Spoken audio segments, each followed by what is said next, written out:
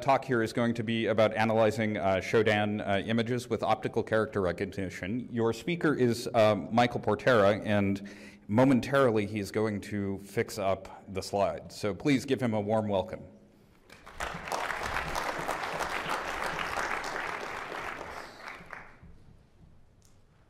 Okay, let's try this again.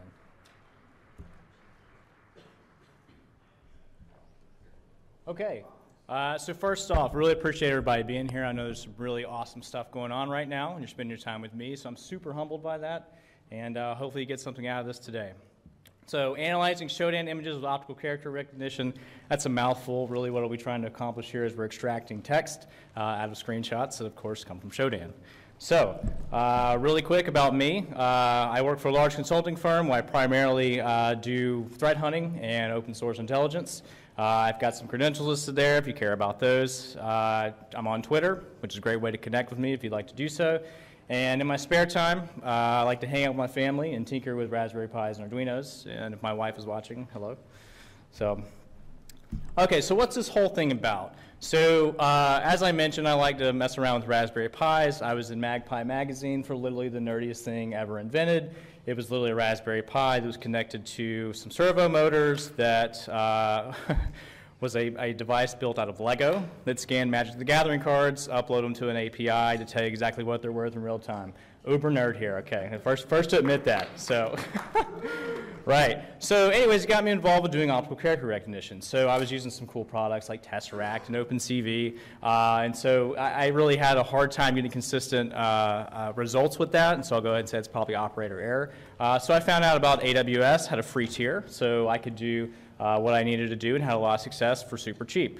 And any of you that know me personally, you know that I'm super frugal, so that's a win-win. So I wanted to do this, like I said, in a cost-effective manner with a low level of effort.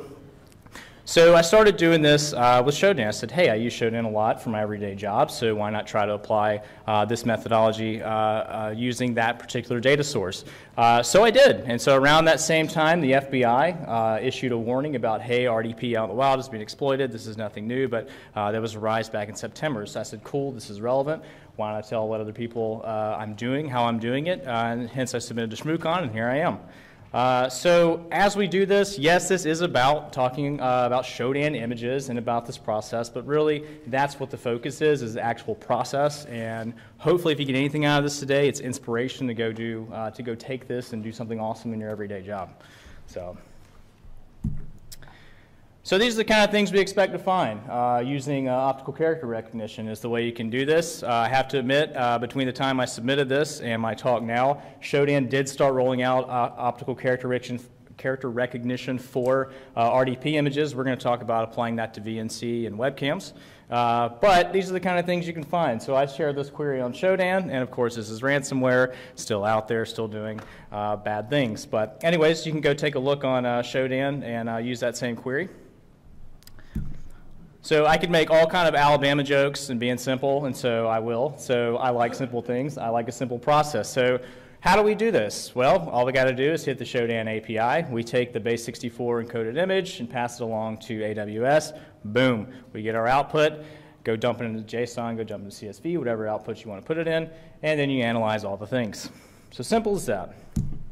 And I have some code written that'll automate that task for you, which we'll talk about here in just a second.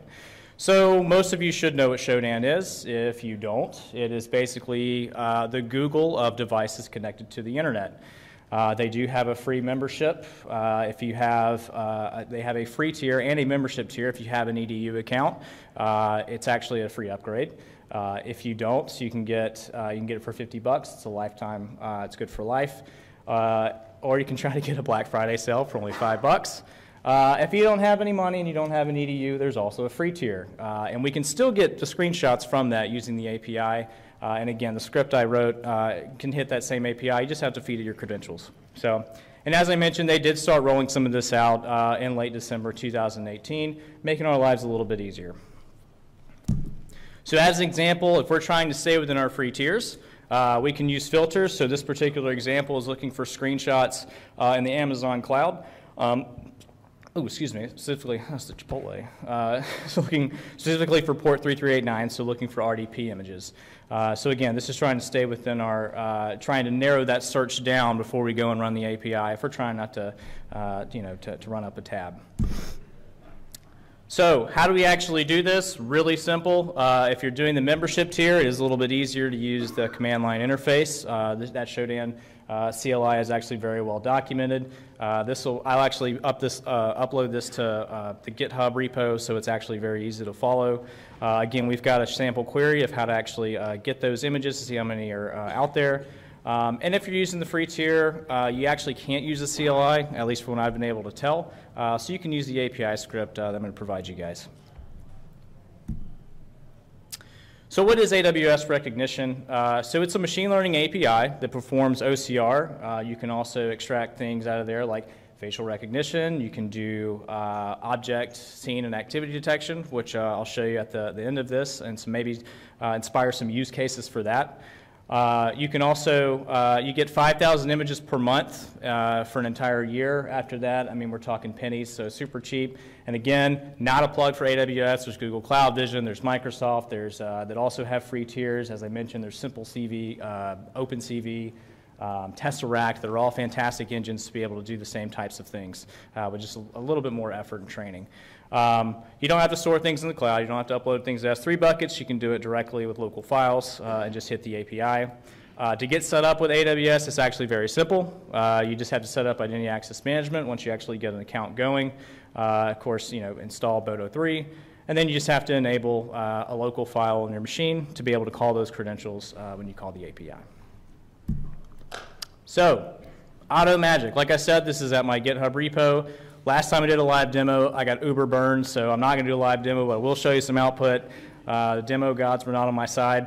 So anyways, really super simple. We've just got some flags for text detection or sending it to the object detection API, or using a directory to go look up the images, or just using a single API or single IP address to go to Shodan and send it directly to AWS and get our output. One of the things we're going to talk about when you're actually interpreting the results is looking at line versus word. That'll make sense on the next slide. One thing I really don't like about AWS is it doesn't do a good job with foreign character recognition. Google Cloud Vision does a really awesome job with that. So again, there's pros and cons to each. So something to keep in mind is if you're trying to incorporate this into your process. So hopefully you guys can, hopefully you can read some of this. So this is an example of something that was connected to the internet. Apparently this is a water pump for a fish farm. I'd never heard of this. Go figure. Connected to the internet, probably not the best thing in the world. But you can see right here that we have, when we actually get our output, there's an IP address, there's the text it actually picked up, there's a confidence rating, and then you have line versus word. Line just means that it saw things in a single line, versus word, where it's actually dissecting every single word it found. I find lines really helpful, especially if you're looking at, think about like an RDP image and you have a bunch of names across there, being able to tell those are actually on the same line. Of course, you can do word too. It's up to you. I just happen to work with lines a little more often. So, and you can see that this is actually pretty accurate. I mean, you have a 90% accuracy rating on the very top line, and that is accurate. So we've come a long way in this field, and again, super cheap, super accessible. So hopefully this inspires you to get thinking about how you may be able to use this. As I mentioned, alternate Google Cloud Version does a fantastic job. Here it's detected both English and Greek on the same screen. It's also detected Chinese characters, Portuguese, Japanese. That'll extract that for you. You can take that and then use a translation service to figure out what's actually there. So as you're thinking about, how could I do this? What are my options? Google Cloud's good. Again, Tesseract. There's a number of things that you can do, a number of services out there.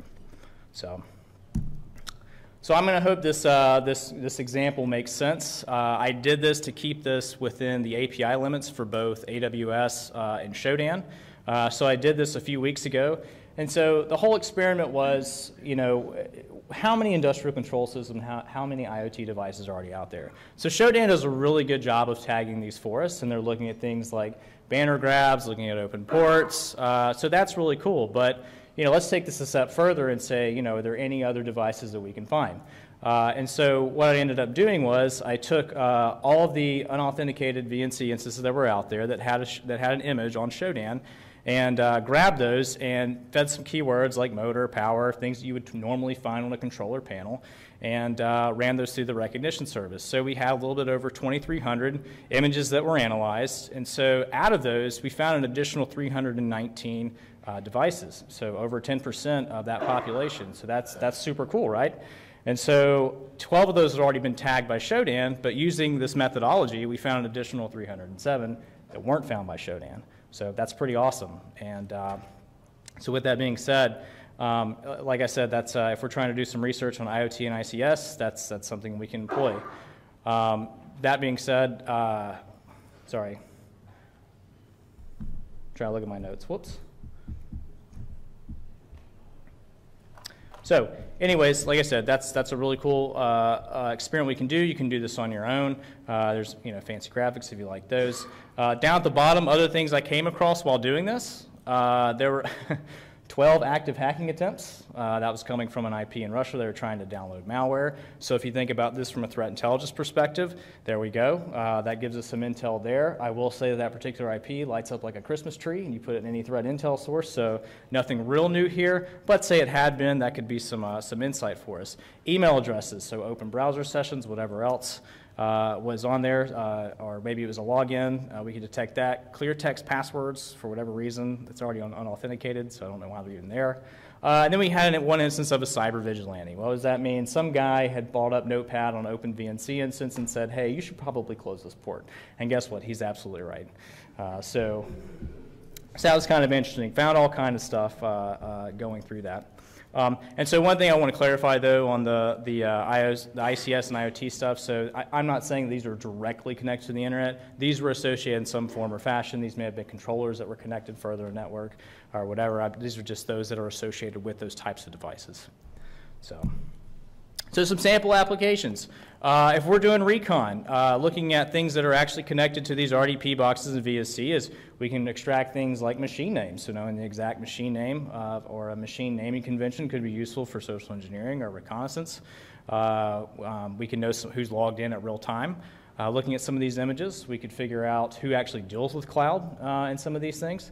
And we could use this for if you're trying to do post-analysis on engagement, you've done eyewitness and you did a bunch of RDP screenshots, maybe run it against that. Maybe if you've done interpreter sessions and, like I said, post-analysis and wanting to figure out whatever analysis you want to do, you can do that using this technique.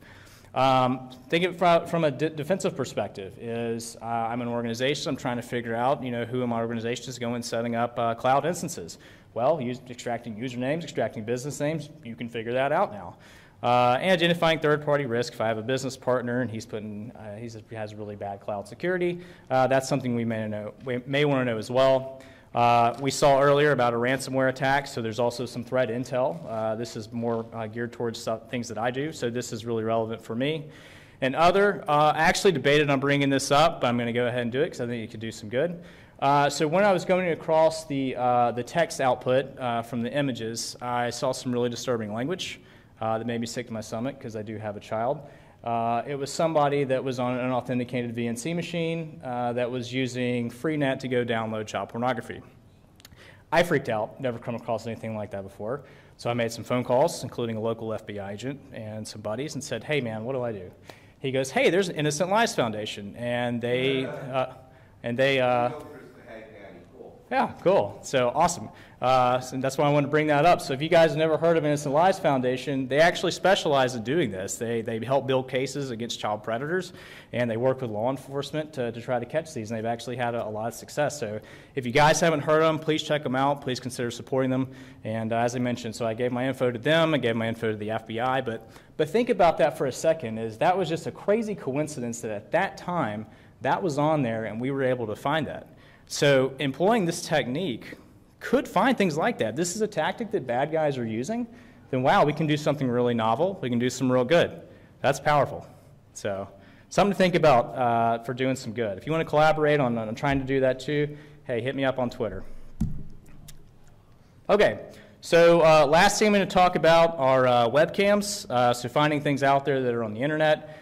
This is another thing I did that was within our free scope. So there's a query down there at the bottom. Feel free to replicate that and go look at all the things.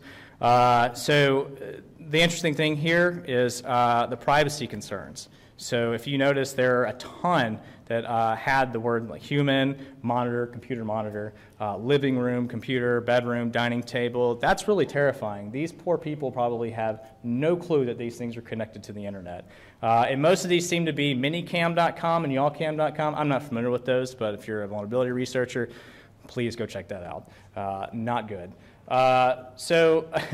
And we talk about poor people not knowing this. So I actually did some OSINT and found 5 people who had open webcams. I contacted them, and I got one response back. Some small yogurt shop in Ohio that said, "Oh my gosh, that's awful, and so how do I fix it?" So I told them. That was great, but I don't know if some other people just thought I was a creep or just didn't care. So I mean, what would you do if you got an email like that? Yeah, probably delete. So anyways, so this is these are some other things we can kind of do, but for legitimate purposes, here's how good we've gotten with this.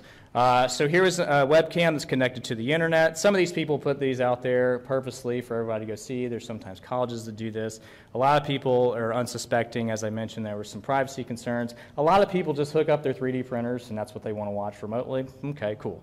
So anyways, so this is a screenshot that we pulled off the internet, or pulled off Shodan. And so this is pretty impressive. So this was able to detect that this was actually a brewery. And this isn't the best picture in the world. Lo and behold, this actually is a distillery somewhere in Kansas. So, so that's kind of cool that we're able to do that. Same thing with this is, I'll admit, I'm from Alabama. I didn't know what the word pieced meant, but now I do, because we really don't have snow in Alabama. But anyways, you can detect that there's snow, that this is nature, this is outdoors, and if you look really hard, you'll see some people in there, and it was actually able to pick up that there's a person there. So we've come a long way, and that's really impressive. So if you're doing physical security and you have security cameras to review or whatever the situation may be, or you have other video analysis or photo analysis you want to do, these types of technologies are out there again. This is meant to inspire, and hopefully this will spark some ideas. Okay, so this is my last slide. So what are some other use cases for doing text detection, object detection? If any of you guys are participating in Trace Labs, or if you don't know about Trace Labs, fantastic organization that focuses on doing capture the flags for missing persons. So fantastic mission there. So keep an eye out for them. They usually go to a lot of conferences. So think about if you're trying to find somebody and you have you know who the person is and you have a collection of photos, you can start doing facial analysis on that. When you think about physical security, maybe kind of a fun experiment to do is you have a video doorbell and somebody comes to your door. Yes, you have the video. You can do some analysis on that. You can profile somebody. If you're running monitor mode, you can pick up SSID probes. So some jabroni breaks into your house. Now you have the SSID probes, and then you have actual analysis of profiling that person. So just stuff to think about. And of course, one of the big use cases within information security is data loss prevention and trying to detect sensitive content in an image file. Anyways, so that's that. Hopefully this was helpful for you guys. And again, there's many ways to do this. Like I said, not a plug for AWS. There's tons of open source libraries. There's tons of other services out there that do this. But just to get you guys thinking about, hey, how can I use this in my organization? As I've shown, it's actually super easy and very accessible. So that's it. Really appreciate you guys being here again, and hopefully you got something out of it.